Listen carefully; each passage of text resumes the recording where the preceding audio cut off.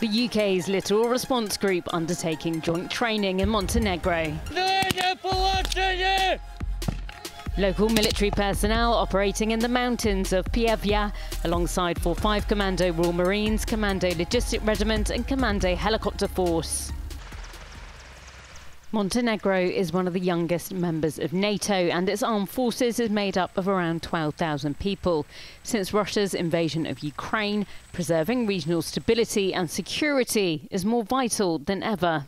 We're here to demonstrate the alliance cohesion, but to build relationships, bilateral relationships, but within the NATO framework with Montenegro. The Balkans is a really important region for European security, and with what's going on in Eastern Europe at the moment, the strength of NATO and the cohesion between its alliance partners is incredibly important.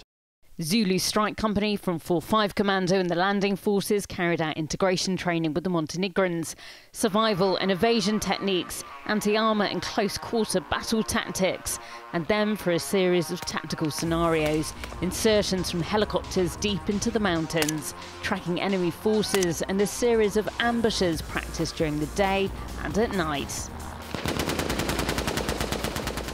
It's a lot of activities, especially during the night, and I feel really excited and very that I had so good training and that we teach a lot during these couple of days, and I hope so that also the British forces learn from us.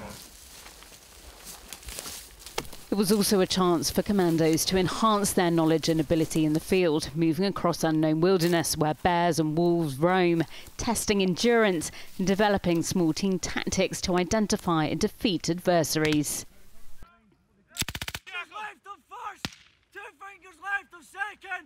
Getting out and experiencing different parts of the world is so good for tactical and force development. Here in the mountains, it oscillates between being hot and cold. It's really testing good tactical terrain to do some tough soldiering. This training exercise falls under the Operation Achillean deployment for the Royal Navy's Task Group, Littoral Response Group North, led by HMS Albion. The ship and its crew hosted the Prime Minister of Montenegro, who reiterated that for long-term stability in the Balkans, especially following Russia's aggression against Ukraine, a greater presence of Western allies, including the UK, is crucial. In the name of the government, that sending one common message, and that common message is that our partnership between two countries is very strong. This is also the big opportunity for our army to make common exercises with the British to show that in NATO we are together and we will be ready for every challenge for the future. Commandos have not just been operating in the mountains here in Montenegro. Royal Marines from 4-2 Commando have been demonstrating their boarding techniques to local forces too. The Royal Marines spent 3 weeks teaching members of the Montenegrin Navy how to board a vessel and close-quarter battle tactics so they can work in its confined spaces. Using a scenario of a suspected smuggler found in Montenegrin waters, the newly gained skills were put to the test.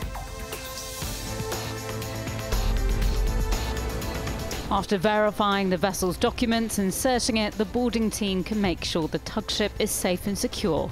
And now there's a casualty on board that needs treatment, putting more of their training under the spotlight.